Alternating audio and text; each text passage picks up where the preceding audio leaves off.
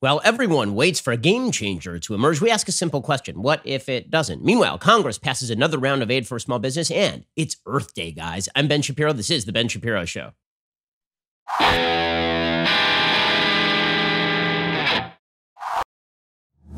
Today's show is sponsored by ExpressVPN. Stand up for your digital rights. Take action at expressvpn.com/Ben. That is expressvpn.com/Ben.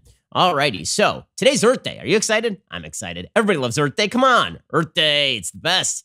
What's there not to love about Earth Day? I mean, a holiday that was created by a person who composted his girlfriend. I mean, that is a dude who took Earth Day super seriously. True story. The guy who started Earth Day killed his girlfriend and put her in a trunk in his closet where she proceeded to drip into the bottom apartment, which is how she was originally.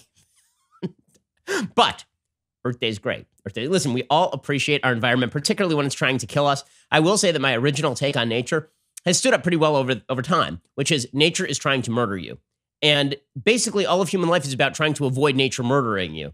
The reason that I bring this up is because this morning I'm starting to see the pagan awakening of some members of the radical left, many members of the radical left, suggesting that this is nature's revenge, nature's revenge. Now, I have been informed by reliable sources that nature does not actually have intent. And I've been informed by reliable sources on the left that God doesn't exist, number one. And then even if God did exist, nature does not have intent, right? I mean, evolutionary biology suggests that basically it's survival of the fittest out there, that nature is trying to kill you, and that those who survive, survive.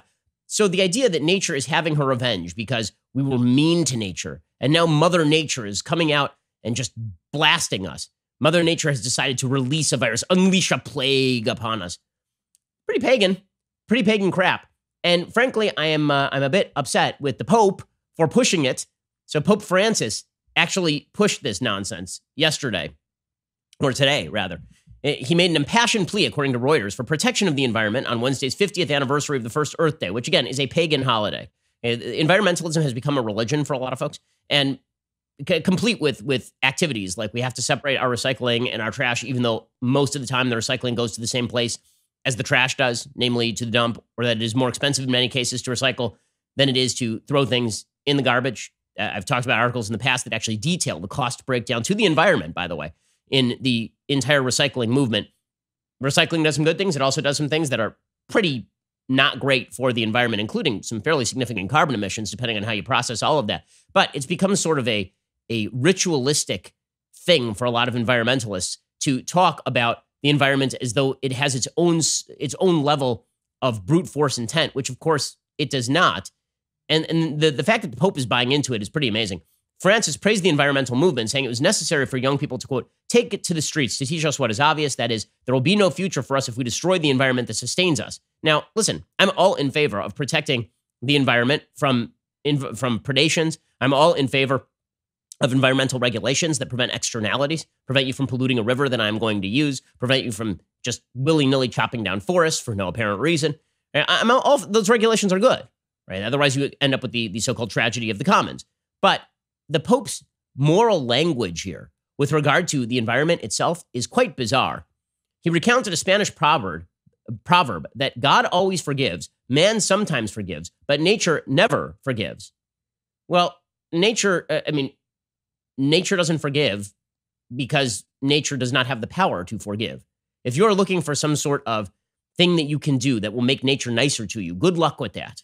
Good luck with that. Most of human history was marked by privation and danger, thanks to the environment. And it is only technology that has allowed us to surpass that. We've forgotten about that because we live in an industrialized society.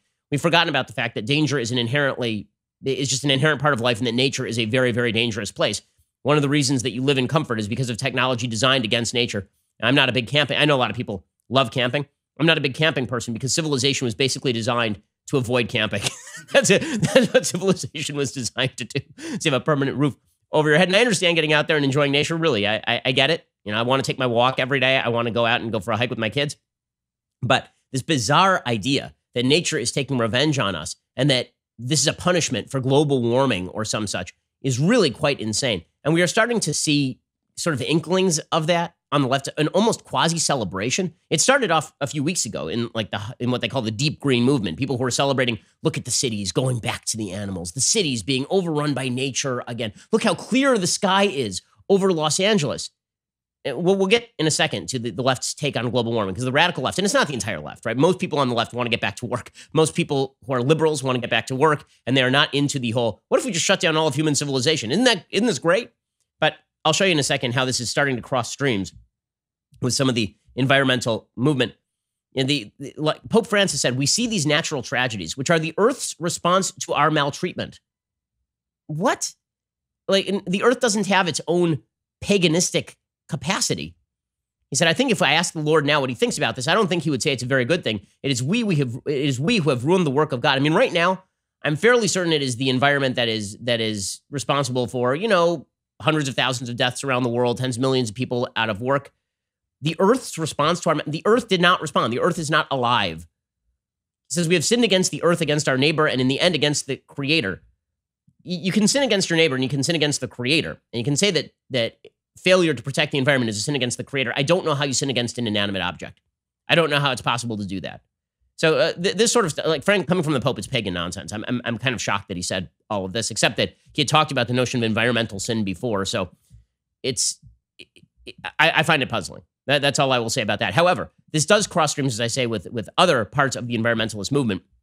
We'll get to that in just a moment, and then we'll get to non-Earth Day related news, like actual important news. We'll get to that in just one moment. First, let us talk about the fact that when you are running a business, HR issues can kill you, especially right now. You have to make sure that you are HR compliant. You just do not have room at the margins to be spending money on an entire HR compliance team. And right now, there are all sorts of regulations about what you can do with salaries, even though you have to engage in cost cutting. There are all sorts of regulations about how you bring people back on board, regulations about overtime. All these things can really destroy your business if you're not careful. And this is why you need Bambee, Bambee. HR manager salaries are not cheap, but Bambee was created specifically for small business. You can get a dedicated HR manager, craft HR policy, and maintain your compliance, all for just $99 a month. With Bambee, you can change HR from your biggest liability to your biggest strength. Your dedicated HR manager is available by phone, email, or real-time chat. From onboarding to terminations, they customize your policies to fit your business and help you manage your employees day to day, all for just $99 a month. Month to month, there are no hidden fees.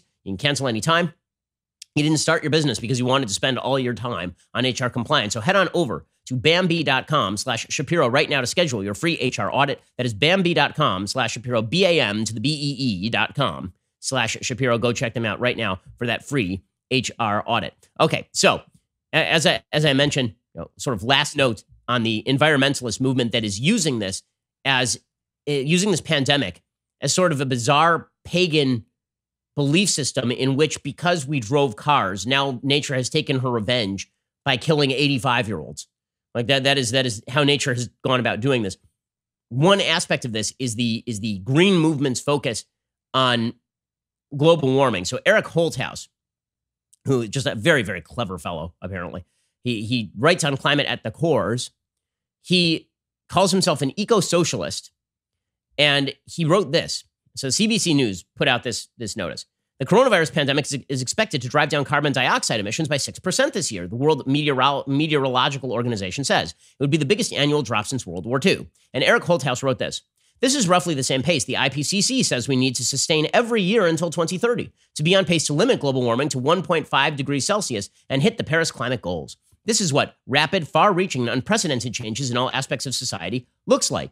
We're doing it. It's possible. We need to take some serious time and energy during this pandemic to look around and see what parts of this new way of living we can keep, like less air travel, and what parts we can't, like huge unemployment. There is a balance. We'll find it. That's the whole point of a Green New Deal. We need a just transition for workers and those who have been marginalized by the excesses of the capitalist system that got us into this mess. We can build a better world for everyone out of the ashes of the old one.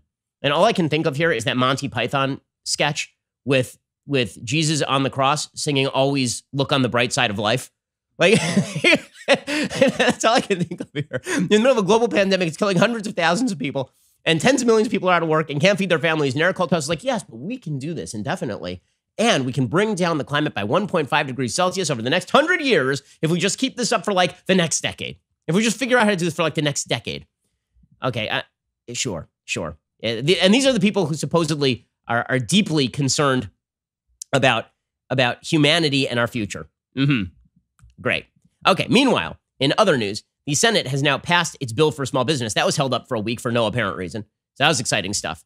According to the Wall Street Journal, the Senate bill was struck last night. It was a deal with the White House. It was created Tuesday to send hundreds of billions of dollars in fresh aid to small businesses and hospitals. That's the federal government's latest efforts to keep pace with the twin economic and public health crises created by the coronavirus pandemic. The Senate on Tuesday evening passed the $484 billion bill by a voice vote, sending it to the House for an approval expected on Thursday. President Trump said on Twitter he supported the legislation. Its final components were hammered out between top White House officials and congressional leaders in the early morning hours on Tuesday. The package, which lawmakers dubbed an interim emergency bill. So we've now spent, by the Senate, by the Congress of the United States, we've now spent in excess of $2.6 trillion in the last 4 weeks. That does not include the $4 trillion expended by the Treasury. Also includes funding to ramp up the country's testing for new coronavirus. It does not include funding sought by Democrats for hard-hit state and local budgets, which was instead pushed off to the next round of stimulus negotiations. As I've said, you got to be real careful about that. It's one thing to fill in the gaps created by federal policy. It is another thing to pay off California for California's crap policy for the last 10 years, running up its debt, or Illinois, or New York. Top Republicans signaled concerns about the mounting debt would play a bigger role in talks about future stimulus aid, which it should. We cannot spend this money endlessly, guys. And by the way, the original CARES Act was filled with holes. It now turns out that the Republican objection that the CARES Act, which paid people $1,200 a month and then added $600 a month on top of that so that some people were making more money by staying home than by going to work, that has actually had some fairly significant effects. It turns out a lot of people are like, okay, well, I'm not going back to work.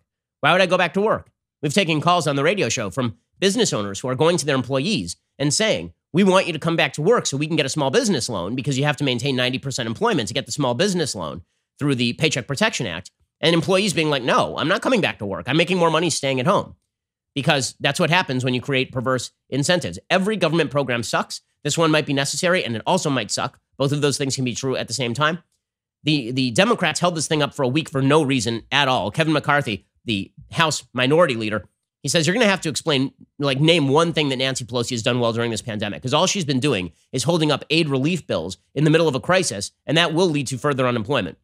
Name me one productive thing Speaker Pelosi has accomplished during this pandemic. When President Trump, on January 31st, put in the ban from China, February 24th, she asked people to gather together in San Francisco. She actually fought the ban. When we wanted to put the CARES Act together, she came in, held it up. Now we had a small business program working. She's now held up the money. There's 700,000 small business applications in right now, trying to keep their doors open. Last week, we watched 5 million people, new numbers, for unemployment. How many more millions of Pelosi's layoffs will we have to endure before she'll put people before politics? And the answer is as many as Nancy Pelosi sees fit to make people endure so that she can dump a bunch of pork into each one of these programs. At the core of our agreement, says Mitch McConnell, is $320 billion more for the Paycheck Protection Program, which is already saving millions of small business jobs and helping Americans get paychecks instead of pink slips. Those funds were exhausted inside of 2 weeks. Businesses are just shutting down everywhere because the market doesn't exist. I mean, the reason that oil prices sank to negative levels as of May 1st is because nobody's driving to work. I mean, there's nobody on the roads. There's nobody who's going out. Eric Holthouse couldn't be happier. I mean, we are saving the earth. All we had to do was make all of human civilization stop dead and put tens of millions of people out of work. Democrats were pressing for changes to the program to widen its access to loans. $60 billion will be set aside for small, mid-size, and community lenders. A separate program, the Economic Injury Disaster Loan Fund, aimed at delivering a mix of grants and loans, gets $60 billion in the legislation. Loans can be forgiven if businesses maintain the size of their workforce. So it's good that this passed. Nancy Pelosi held it up again to basically achieve nothing. And this is the second time that she has done this, right? She held up the CARES Act for a week after it had already been hammered out by Schumer and McConnell. She held it up for a week for no apparent reason. She held this one up for a week for no apparent reason because she's just awful. She's just awful in every possible way. Here she was on MSNBC this morning suggesting Republicans had held up the bill, even though, again, the deal had been hammered out, and then she jet-setted in from her very expensive palatial estate in California to hold the thing up. We're very pleased that the Senate finally accepted the fact that we needed more money for testing, for hospitals, for smaller businesses to participate in the Paycheck Protection Program. Mitch McConnell likes to say we delayed the bill. No, he delayed the bill. 2 weeks ago, he came to the floor and said, this is all we're doing, just the $250. And the Democrats were united, House and Senate. The Senate Democrats went to the floor and said, no to that. We have a better idea. Okay, nope. Bill basically did not change very much. Over time, Nancy Pelosi did not earn much more in the bill. It was just a holdup. Okay, so meanwhile, all of this leads to the asking of a question. None of this is sustainable, right? We can't just keep spending money like this. At a certain point, we're going to have to inflate the currency. There's no market for our debt at a certain point. We're going to start floating 50 and 100-year bonds.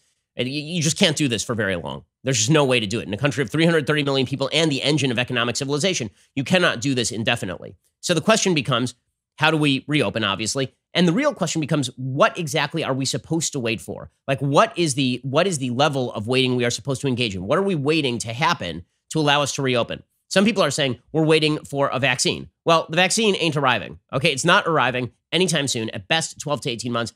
By the way, there is zero evidence so far that there will even be a vaccine at all. I mean, like, at all. The flu vaccine is not particularly effective. The reason it's not particularly effective is because the flu virus mutates. We have yet to come up with a single vaccine for a coronavirus that is actually 100% effective or 90% effective or anything close to it.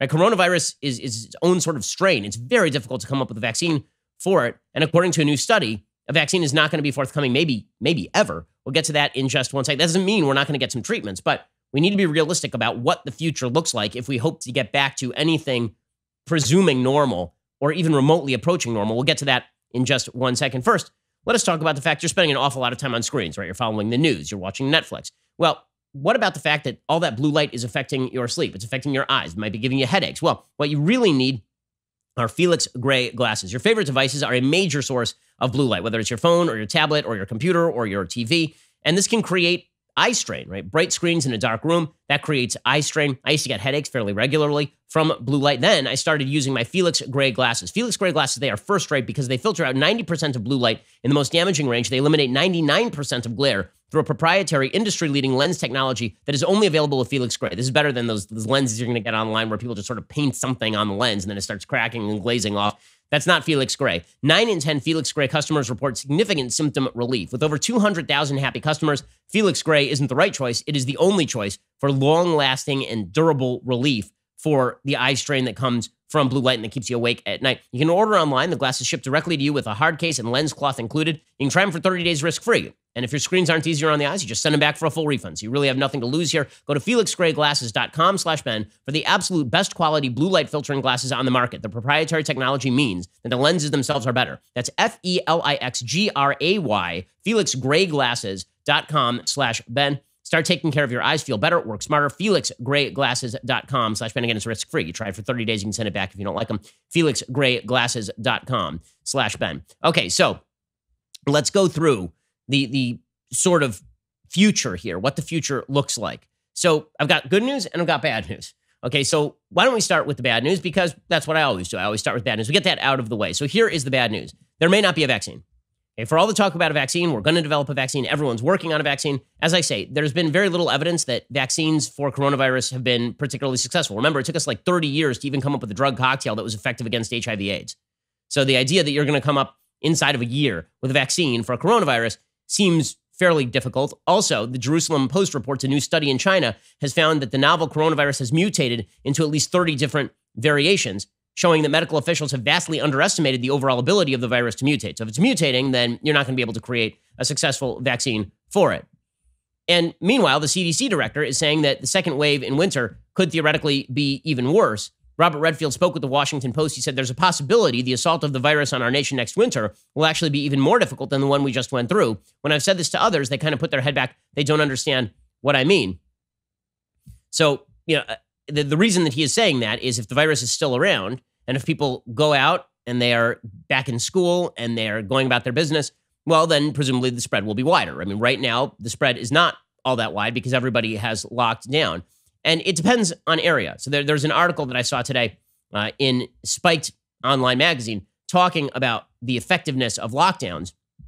And the article is by a guy named Wilfred Riley, who's a political scientist. And he points out that states that have not locked down are not doing worse than states that have locked down.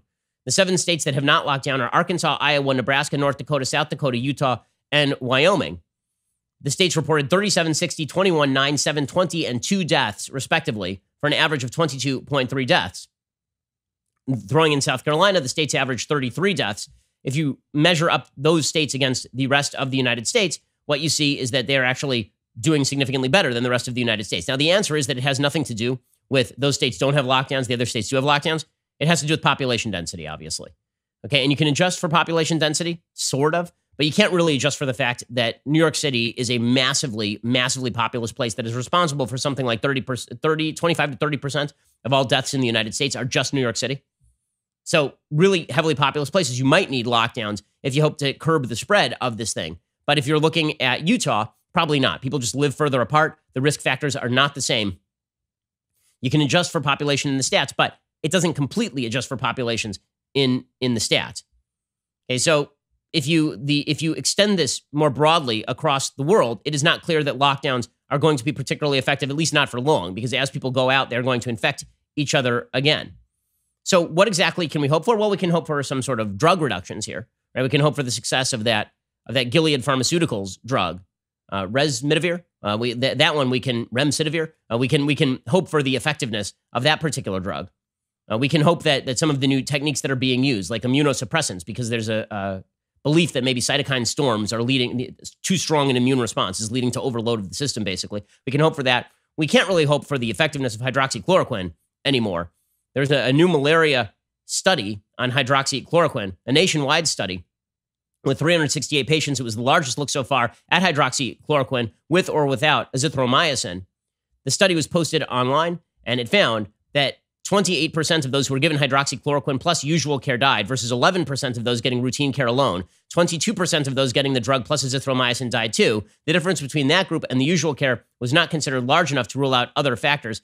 Hydroxychloroquine made no difference in the need for a breathing machine either. So hydroxychloroquine has not been effective. There were scientists in Brazil, they stopped part of a study testing chloroquine, which is an older drug similar, after heart rhythm problems developed in 1/4 of people given the higher doses of two being tested. So Plaquenil, which is the on-brand version of the drug, has not been effective against this sort of stuff. There was anecdotal evidence that maybe it was working, but it appears not to be.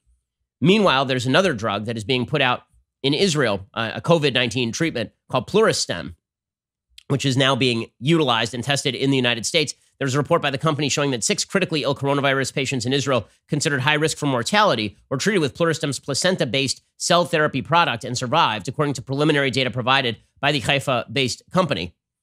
There was one U.S. case where this was treated. That patient was critically ill with respiratory failure due to acute respiratory distress syndrome, was intubated in an ICU for 3 weeks. So they're hoping that maybe this will be a mitigating circumstance.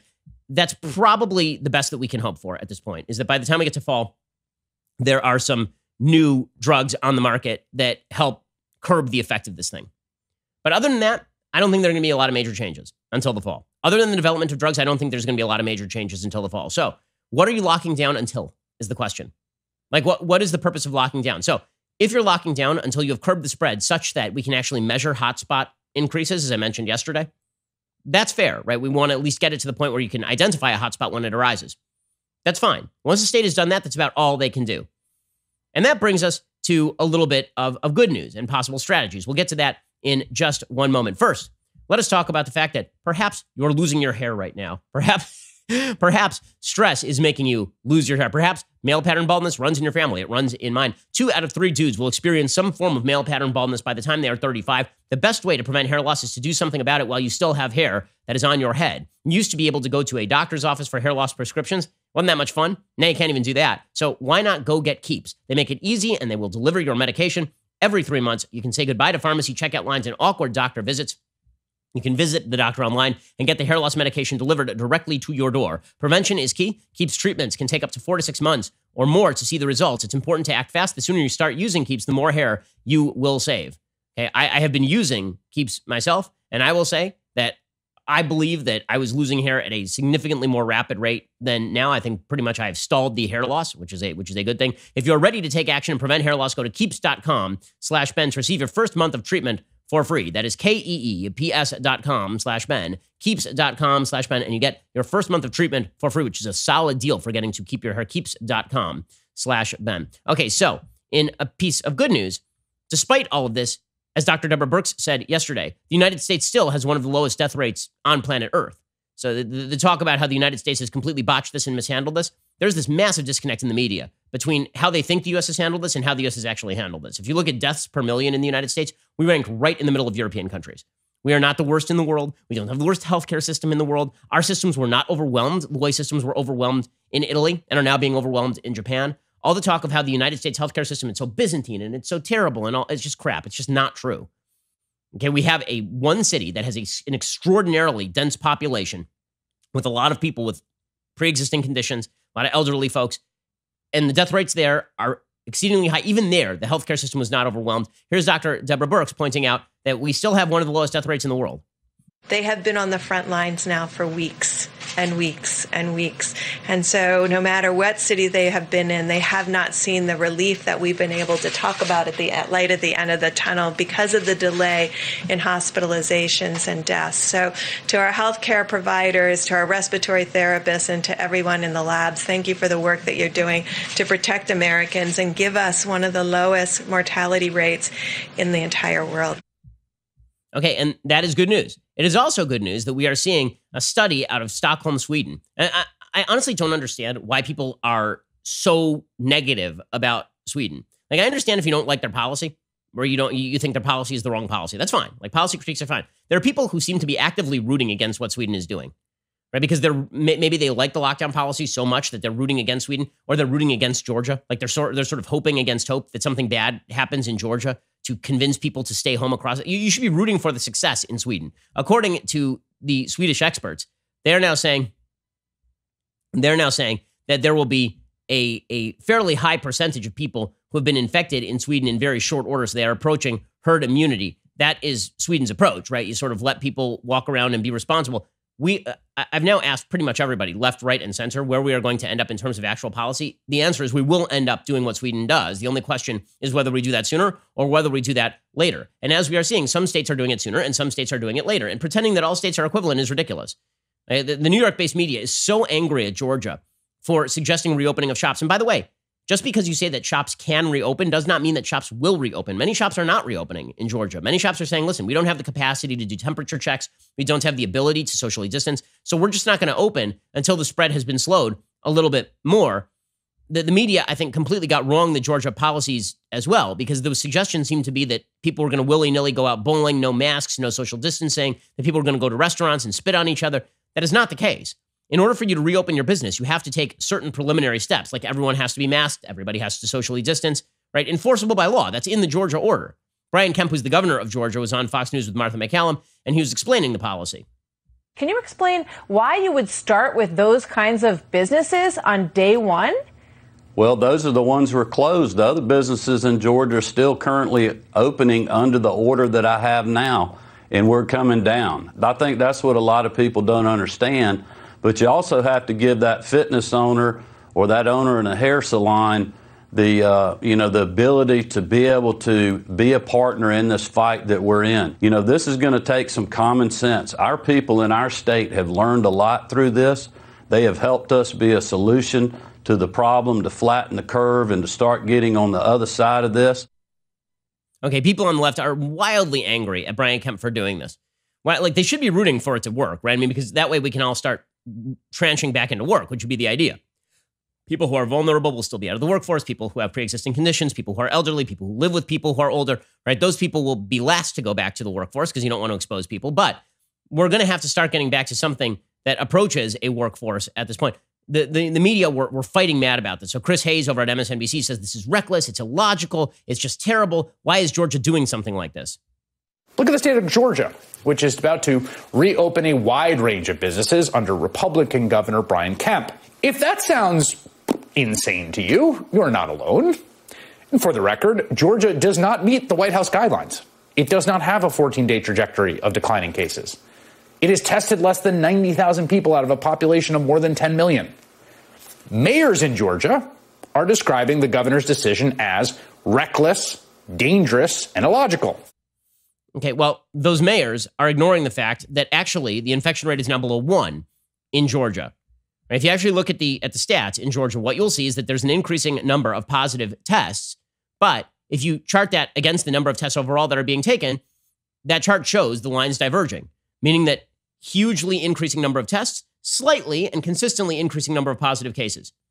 Right? You can actually see the chart if you're watching the show. And that red line is the number of total tests being taken in Georgia. That blue line is the number of positive tests. What you would expect to see is the blue line trending up at a faster rate as the number of tests increases. Instead, what you are seeing is a consistency in the number of tests that are coming back positive, which is a smaller percentage than the total number of tests that are coming back that are coming back in. Eric Erickson, who's a radio host in Georgia, right? He says the infection rate does not get talked about a lot. It's the measure of a virus's ability to reproduce, the reproduction rate. If the RT, which is what it's called, is above 1, the virus will spread. If it's below 1, the virus will stop spreading. Healthcare experts have been telling us since March people need to shelter in place to get the RT below 1. Once it was below 1, we could start slowly reopening. In Georgia, the state is below 1. Not only that, but daily new cases continue to fall. Here are the present numbers in Georgia based on daily new cases. April 14th, 830. April 15th, 634. April 16th, 661. April 17th, 537. April 18th, 256. April 19th, 157. April 20th, 96. April 21, 23. The trend is remarkably good. The virus is definitely declining. So Georgia is, in fact, flattening the curve. I mean, Georgia's flattening the curve. So why exactly are people rooting against all of this? I do not understand.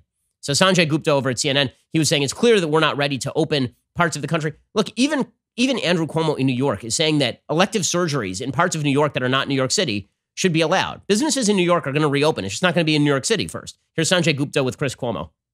We are clear that the virus is still out there. We are clear that we are not ready. It is clear what the guidelines are and that we haven't met them. And it's also clear that a lot of people, Chris, are frightened about this. They're frightened to go out. So you open up businesses, but people are not likely to go. Is that doorknob safe? Did that person get tested? Has this place been sterilized? What about the ventilation? I mean, all these questions still coming up among people because people are, they're understandably worried. Right. But what if none of those things change? Really, what if none of those things change? What if the testing is in place? And that doesn't mean people aren't walking around infected. It just means that you can identify a hotspot. All the things he mentioned are probably going to be part of the new reality. Is that doorknob infected? Was this table sterilized? Are people near me carrying it? Right? All that is going to be part of the new reality. That's just the way that it works. Okay, that is the reality. Until there's new treatments that come out, a vaccine, as I say, is I think unlikely. We're going to have to deal with the increased risk. And we're going to have to go back to a certain level of reality because this cannot last. Okay, what is happening right now simply is not palatable. It's not something that can last. And as we will see, the federal government is going to take some steps to step in if states continue to lock down indefinitely without any sort of actual measurement, any metric of when it is safe. Like by Gupta's standard there's no metric by which it is safe to go back to work.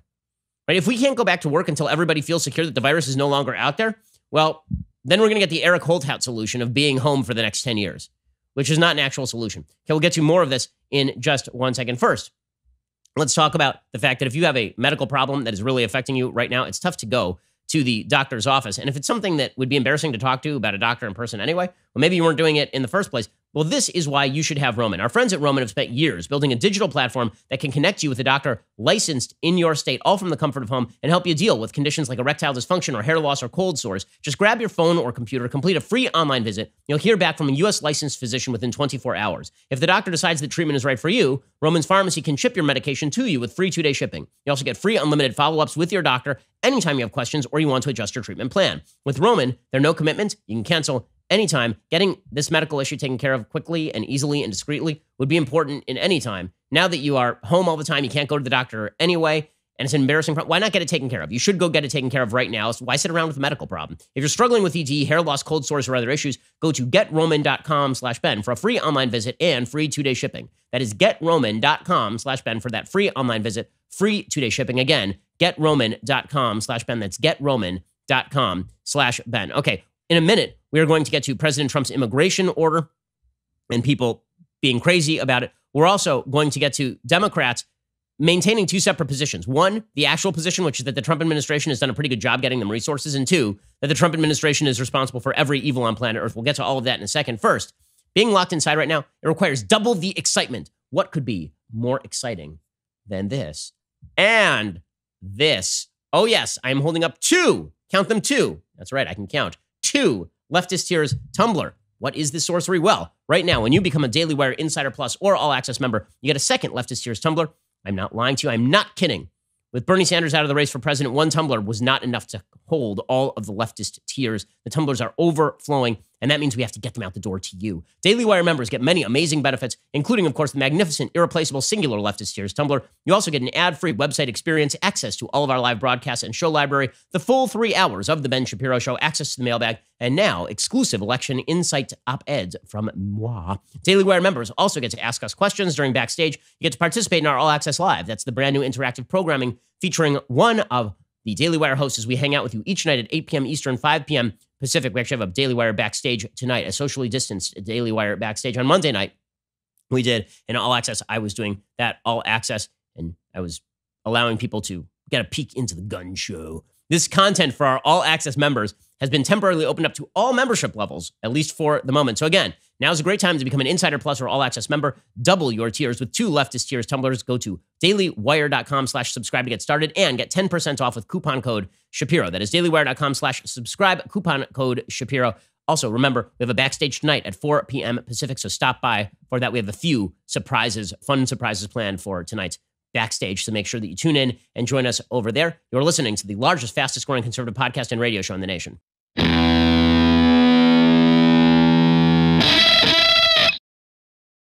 So there seems to be this sort of panicked belief that we are not going anywhere until there's a vaccine. And I've heard many in the media, many Democrats, that somehow there's going to be a Deus Ex Machina, that there will be some outside intervention that will fix all of this tomorrow. And part of that is our attention span in modern society is 5 seconds long. And so you're constantly refreshing Twitter to see if somebody has come up with a cure. Part of that is also our risk level in society has dropped so dramatically that we are not willing to undertake certain risks. And listen, I'm not saying that if you are elderly or vulnerable, if you don't have a pre-existing condition, and when I say elderly, I really mean above age 60, that you should be out running around willy-nilly, no problem, right? You should be taking all the measures you can take to keep yourself safe. If you're in regular contact with those people, you should be taking measures to keep those people safe.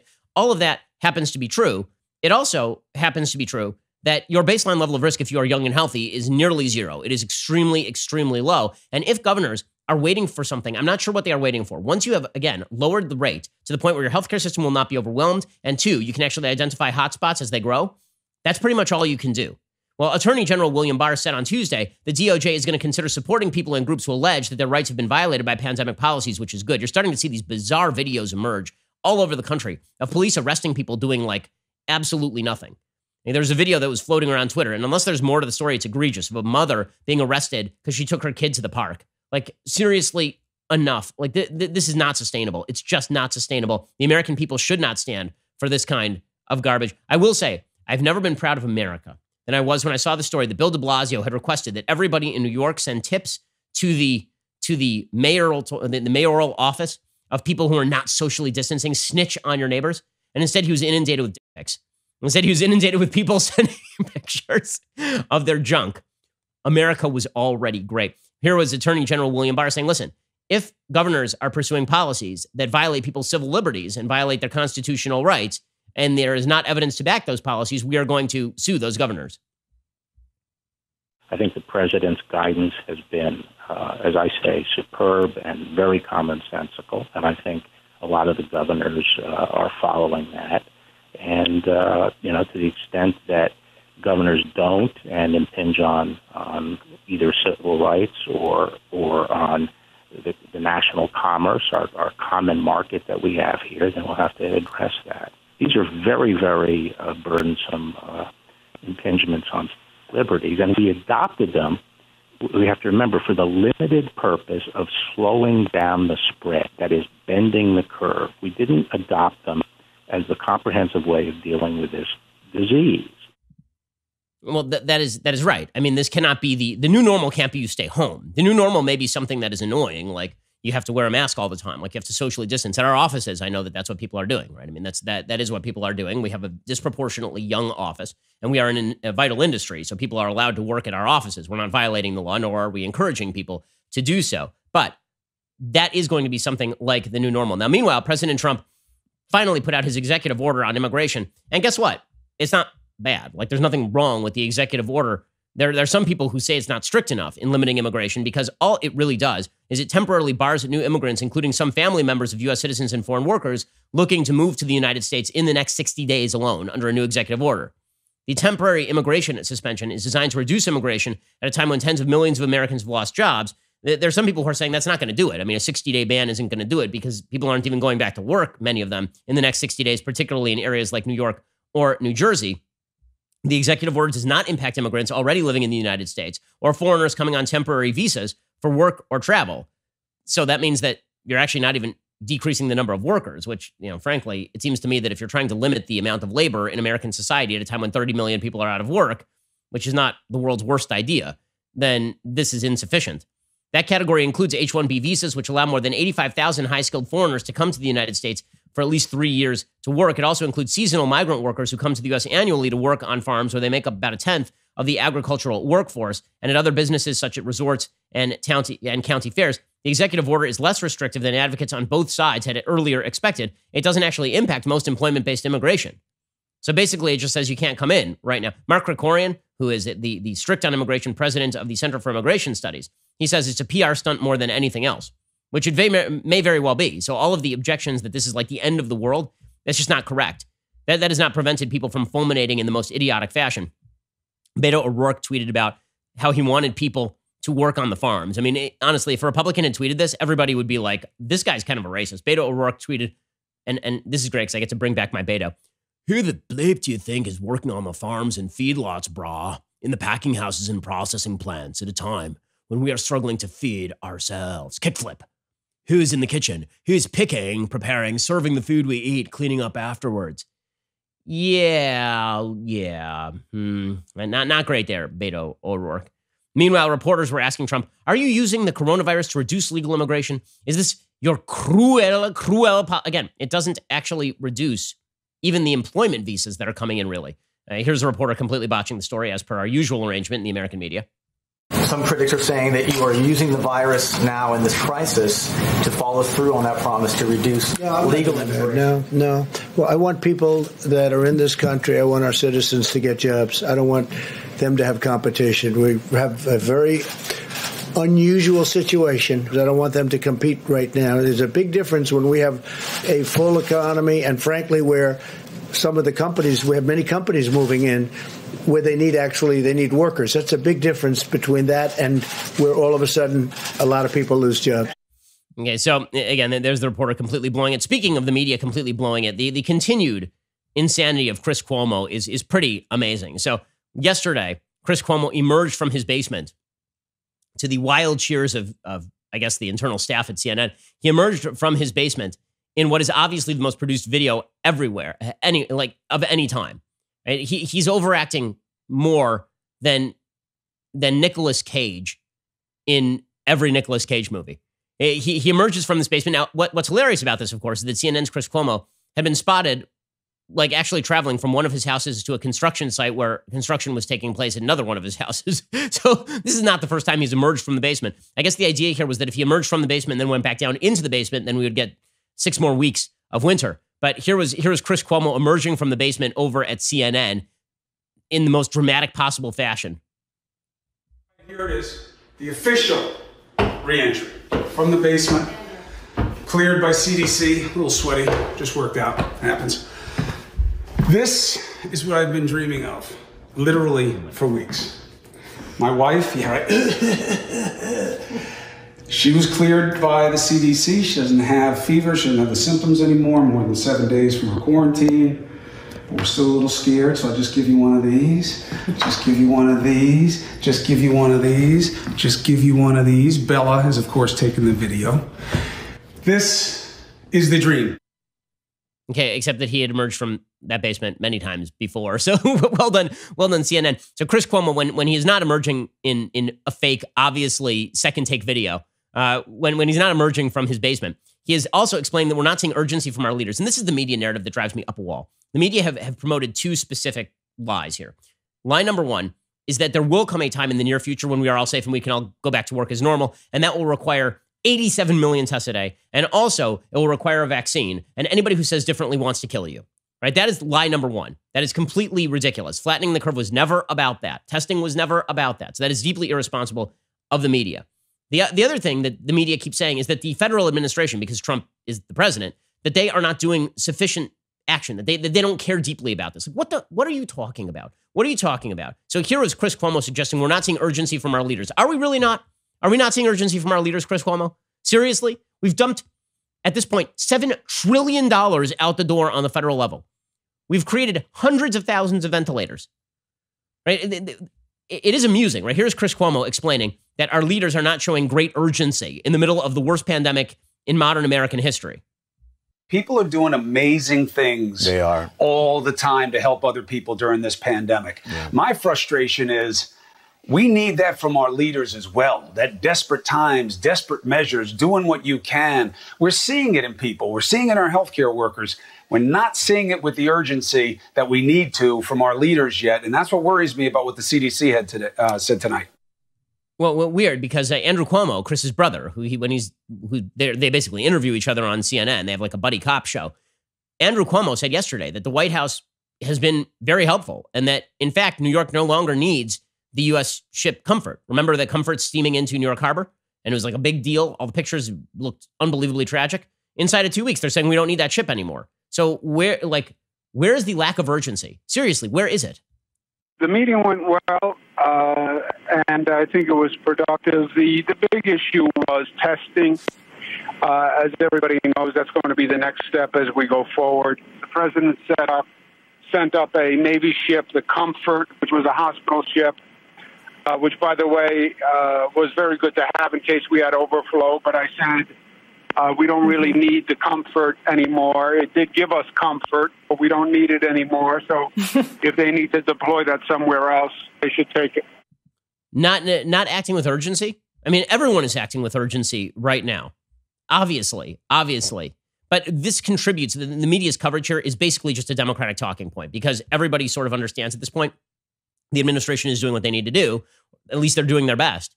And yet the Democratic talking point is that everything the administration does is insufficient. And the only thing that would be sufficient are things that are not possible. So you end up with people like Anderson Cooper suggesting on national television that we need 4 million tests per day. We don't need 4 million tests per day to open. That's insane. And he's saying this to John Kerry. That's not a thing. Like Scott Gottlieb, right, who knows a lot more about this stuff than Anderson Cooper, said maybe we need 300,000 tests a day to open.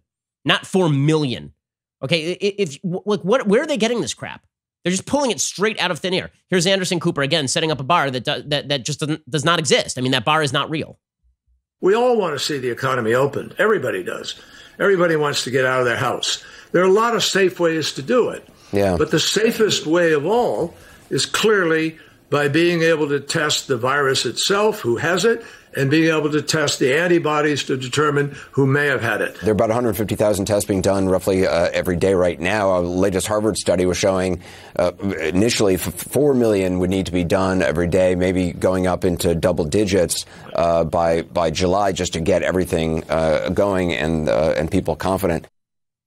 Okay, by the way, that Harvard study did not suggest that was going to be the bar to governors opening states. What the Harvard study suggested is that if you want people to go back to concerts and movie theaters in mass numbers, you need 20 million a day. Guess what? That ain't happening. But the media have been using that number as a cudgel to wield against the Trump. Well, if you don't make 20 million tests available, first of all of this is basically on governors. Remember, we have a federalist system.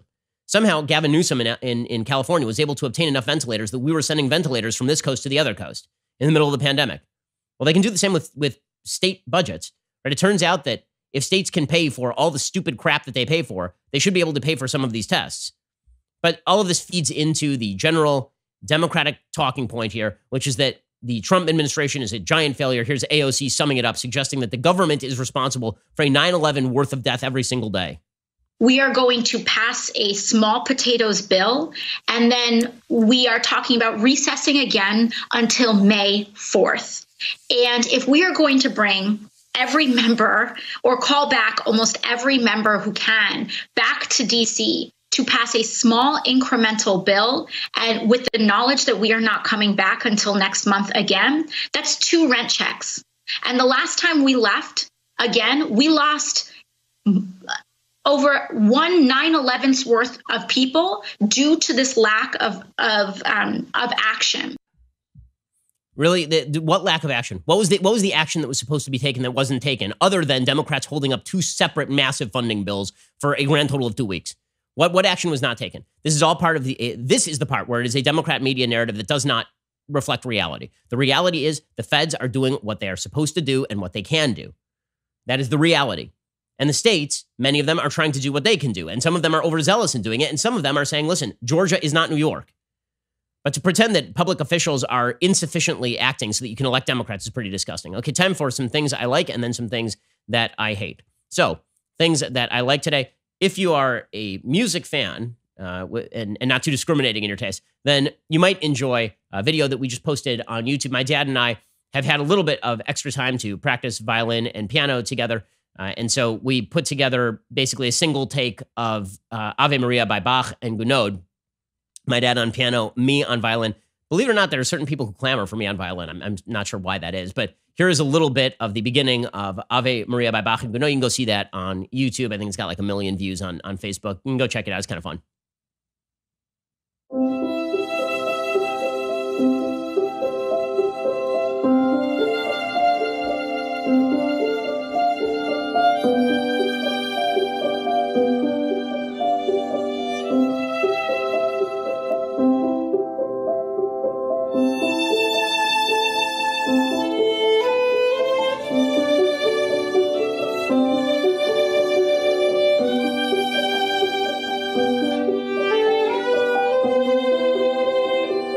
Okay, so you can go listen to the whole thing over there. Also, I believe we are posting a single take version of Meditation from Thais by Jules Massenet, which is one of the more famous violin solo pieces. It's a really pretty piece. I think we have that up at Instagram also. So if you enjoy that kind of thing, then see if you can bear your way through something like that. Okay, other thing that I like today. One thing that I really do love about some members of the social left is that many of the things that they say are moral, they will not engage in themselves because they inherently know they're not particularly moral. Now, this is not the libertarian position. Okay, the libertarian position very often is that things that I don't think are moral are still allowed. In a free society, lots of stuff I don't approve of, but that doesn't actively harm other people. It's not really my job to step in and do something about that, because if we all use our subjective preferences as to what is right and wrong, but with regards to things that don't damage other people, that's how you end up with authoritarian states. Right? That is the libertarian position. In other words, I explicitly say that things I don't like are still legal. That is not the leftist position. The leftist position is only things I like should be legal. Right? If I don't like your language, it should be illegal. If you say a thing I don't like, it's hate speech. If you participate in a religious service I don't like, we should shut it down. If you want to homeschool your kids, that should be illegal. We talked about this a little bit earlier this week. There was a Harvard Magazine piece about how homeschooling should be illegal because evil Christians are teaching social priorities that this professor at Harvard does not like. So the leftist position is not a libertarian one, like, I don't like this moral position, and therefore it should still be allowed because I have a different view of what government should do than enforce morality. No, the leftist position is the government should enforce morality. So, therefore, the government should only allow things that I personally like. Well, this has led to some very weird some weird contradictions, and it leads to this very puzzled piece that I absolutely love from Mel Magazine. The piece was written by Ceci Kuwabara Blanchard. It is called "Why Won't Woke Boys Pay for Sex?" Bernie bros, male feminists, and good guy liberals all support sex work, but for some reason, they aren't paying girls like me for sex. 4 months before Violet, a 25-year-old transsexual with dollish cheekbones and primary color wardrobe, moved to Brooklyn, she toyed with the idea of holding a farewell tour in her lifelong home of Portland, Oregon. Her approach to putting a bow on her 20-plus years in a city, mocked for its liberal leanings, was to collide her two disparate worlds. Her friend circle of jewel-puffing, mulleted Bernie bros, with her recent professional foray into bleeping for cash. What if I put it out there that I'm available as a sex worker for people I know for highly discounted rates? Violet, now a good friend of mine, recently tells me over FaceTime, recalling the logic behind her maniac idea. She admits it was both a stab at giving her friends a last chance to F, while also raking in as much money as she could before she hit the Big Apple. Violet took to Instagram stories to vibe check these guys. If you're someone who supports sex work at an intellectual level, would you ever hire a sex worker yourself, she wrote.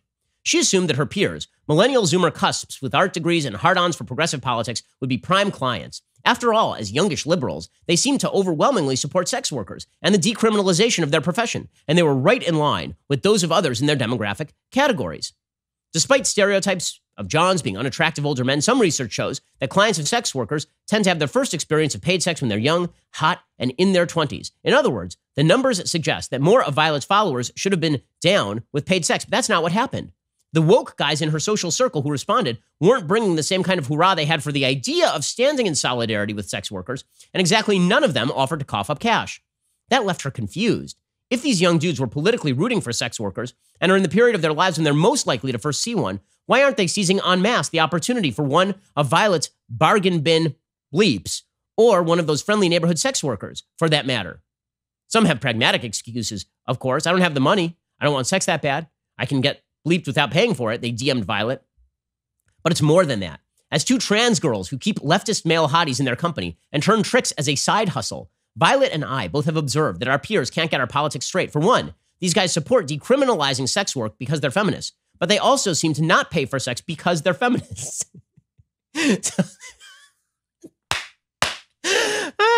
So they are so woke that they are all in favor of people being paid for sex. Like, they think it's perfectly moral to pay for sex, but also they think it's a little bit immoral to pay for sex because that might be violating feminist precepts. Because the feminist movement is actually confused about this thing. So they are confused similarly. Also, it turns out a lot of people on the left, the social policies that they proclaim are actually moral and decent and wonderful. They don't engage in themselves, right? So a great example of this, Hollywood is constantly promoting single motherhood, constantly talking about how single motherhood is not only a valid life choice, but a heroic life choice. That if you're a single mother, you are more heroic in some fashion than a woman who got married and settled down and had a family, right? That's the easy decision. Being a single mother and kicking dad out of the house because he's a bad guy that you decided to have sex with irresponsibly and now you have a baby, that's actually a brave decision, according to most Hollywood and TV films, right? That is what Hollywood promotes. But nobody in Hollywood actually lives like that. The marriage rates in Hollywood are very, very high. There are not a lot of single mothers in Hollywood. Why? Well, because it turns out that in people's actual lives, the moral decisions that they make are not the moral decisions that they promote. So there is a great irony to this article from Mel Magazine lamenting that, number one, a lot of leftist guys who say that trans women are women will not have sex with a trans woman because it turns out that trans women are not, in fact, women. And so they're very upset about this, right? They're very, very upset. And I find that hilarious.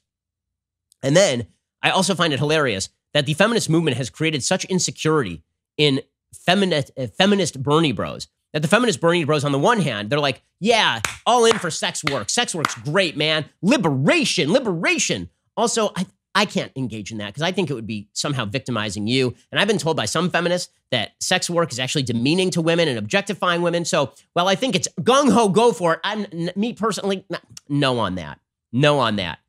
So this holistic worldview has not been particularly successful on the left. So I am enjoying that. According to this Mel Magazine piece, woke boys are likely not just swerving around paid sex because of their mixed signal feminism. Their refusal to pay for sex also seems to come from believing a John to be the antithesis of a successful heterosexual male. Because you see, they're mean to Johns. Like, if you have to pay for sex, somehow you are lesser. You are lesser, which is discriminatory, according to Mel Magazine. Is it possible that maybe this moral code does not stand up to any level of realistic scrutiny? Brad had only ever been with cisgender women, he told me. I was his first. Knowing this, I checked in with him multiple times throughout the night to make sure his heterosexual ego was still intact. I couldn't help but feel the whole latte flirtation and wine date was a charade to bed me, secure his she-male fantasy, and then return to his cis girlfriend. If he was looking to bleep a girl's male genitalia, he should have just paid a prostitute, ideally me. That's not the straightest thing. I'm just going to put that out there. Not the straightest activity. The self-contradictions in the feminist movement are extraordinarily hilarious and well-deserving of mockery. So thank you, Mel Magazine. I really appreciated that. Okay, time for a quick thing that I hate. So Joe Biden continues to not be sentient. Joe Biden continues to not be able to string sentences together. Yesterday, like every live stream he holds, and I live stream every day, and I'm sure I make errors, but not errors like this. Every live stream Joe Biden has, he makes errors not because he's distracted, but because he is not with us. Joe Biden is clearly not with us in the way that entering the latter part of his last term, Woodrow Wilson was not with us, and his wife, Edith, ended up governing the country basically for the last year and a half of the Wilson administration. Joe Biden, just yesterday, he was doing his live stream from his basement, and he confused Labor Day and Memorial Day and called the Pennsylvania governor Dale instead of Tom, who's a completely different human being. Here was Joe Biden just screwing things up left and right. And all Dale's been saying, Governor Wolf, is listen to the scientists. Do you think we'll have a candidate by the my Memorial Day? I'm quite sure that'd be the case because right now the convention is scheduled in August before Memorial Day. Are you saying Memorial or Labor? I said Memorial Day. Oh, no. It won't be before Memorial Day. No, it won't. We're just getting the process underway. Yeah. So he's not with us, Joe Biden. But he is thinking about Michelle Obama as a potential VP pick. Now, I thought we were done with sort of the era. Trump was a ringing rebuke of the era of sort of family politics, right? Because we'd had two Bushes. And so the idea of Jeb was just unpalatable to a lot of Republicans. And then we'd already had Bill Clinton, and then Hillary was running, and people were like, well, we're not super into that. So now Joe wants to bring in Michelle, right? I understand why. Michelle Obama has done a magnificent job of remaking herself from the radical she was in 2008, talking about how this is the first time she was proud of her country, was her husband's nomination. She has remade herself into a sort of late night TV host figure or midday TV host figure, inspiring and apolitical. And obviously, Joe Biden is trying to appeal to the black community by saying that he would pick Michelle Obama as his running mate. Here he is. I've heard some speculation about Michelle Obama as vice president. If she said to you she'd be willing to be your running mate, would you ask her? Oh, I'd take her in a heartbeat. She's brilliant. She knows the way around. She is a really fine woman. Okay, so he obviously is trying to pander here. What's hilarious, though, and this is the part I hate, is the pandering in the Democratic Party is actually not directed at black Americans. The people who actually care in America about the race of the presidential candidate, it turns out, are a bunch of woke white liberals. And those are the people who actually care. Okay, that is according to Pew Research data. So they put out a poll in the last couple of weeks, and what they found is that, here was the question, regardless of who you supported for the Democratic nomination, would you say that the fact that the likely Democratic nominee is a white man in his 70s either bothers you or doesn't bother you? So 59% of all Democrats and leaning Democrats registered voters say it doesn't bother them. 41% say that it bothers them. Now, here's the breakdown by race, and here's where it gets super hilarious. Among black Americans asked whether it bothers them that the nominee is an old white man, 72% of black voters say, no, we don't care. 72% say it doesn't bother us at all. Only 28% say it bothers them. Among Hispanics, 70% say it doesn't bother me, and only 30% say that it bothers them. Among white Democrats, 51% say it doesn't bother me, 49% say it bothers me. So it's a bunch of woke white liberals, the sort of people who pay Sarai Rao to talk about how racist they are at dinner parties, at $300 dinner parties with Cabernet Sauvignon on the table and a nice red meat vegan steak. Right? Those sorts of people are the ones who are super bothered by the fact that Joe Biden is old and white. It isn't actually black Americans. Why? Because I think that the idea that black Americans believe that America is inherently, deeply, unapologetically, and forever racist, I think that's overplayed. I think the media overplayed that. I think the people in the media are all white woke liberals who say that they are bothered by this sort of stuff. And then they go vote for Joe Biden anyways. They're just a bunch of hypocrites. By the way, the breakdown by age is not particularly stellar either. So older Democrats say they don't care that the Democrat is a white man in his 70s. That's basically everybody above the age of 50 in the Democratic Party says they don't care. If you are 30 to 49, 55% of Democrats say they don't care about the fact that Biden is old and white. If you are 18 to 29, 54% say that they care about this, which is not good for the future of America. If you look at a nominee and your first reaction is, I don't like that guy's race and I don't like that guy's age. It's weird because if Republicans were to say, that guy seems too old, then all of a sudden it's, look at how ageist they are. And if they say, wow, look at another white guy, huh? So well, how about that fabled diversity? And it's, oh, look at them. Republicans shouldn't talk about this. If the younger part of our country is interested in the sort of woke virtue signaling attendant here, then that is very bad news. By the way, the other thing you see is that there is indoctrination going on at these colleges, at these universities. You would think that racial politics would be the preserve of people who are less educated, right? This is always what people say in the Republican Party, is that the people who are most racist are the people who are less educated. Opposite in the Democratic Party, apparently. If you're a post-grad worker, if you're a postgraduate, you have a postgraduate degree, 58% of people with a postgraduate degree say they are bothered that Joe Biden is old and white. If you're a high schooler, 76% say they are not bothered by the fact that Joe Biden is old and white. So just shows you where the Democratic Party is. And that is bad for the future of the country. If you are breaking people down by race and by age in order to determine their merit, you are doing all of these things wrong. And yet the Democratic Party, as it gets younger and more educated, is actually moving in the wrong direction. Hilariously enough, it is the racially diverse contingent of the Democratic Party that is still tethered to some form of reality. All the white woke liberals, they've completely lost it. They've completely lost touch with reality. And they deserve what they get. They deserve what they get here. Alrighty. Well, we'll be back here today with 2 additional hours of content. Also, make sure that 4 p.m. today, Pacific time, you come by for our Daily Wire backstage. We are socially distancing. It shall be a party. And since I'm forced to be here, you should be here too. I'll see you a little bit later today, or see you here tomorrow. I'm Ben Shapiro. This is The Ben Shapiro Show. The Ben Shapiro Show is produced by Colton Haas, directed by Mike Joyner, executive producer Jeremy Boring, supervising producer Mathis Glover and Robert Sterling, assistant director Pavel Wydowski, technical producer Austin Stevens, playback and media operated by Nick Sheehan, associate producer Katie Swinnerton, edited by Adam Sayevitz. Audio is mixed by Mike Coromina. Hair and makeup is by Nika Geneva. The Ben Shapiro Show is a Daily Wire production. Copyright Daily Wire 2020. You know, the Matt Walsh Show, it's not just another show about politics. I think there are enough of those already out there. We talk about culture because culture drives politics and it drives everything else. So my main focuses are life, family, faith. Those are fundamental, and that's what this show is about. I hope you'll give it a listen.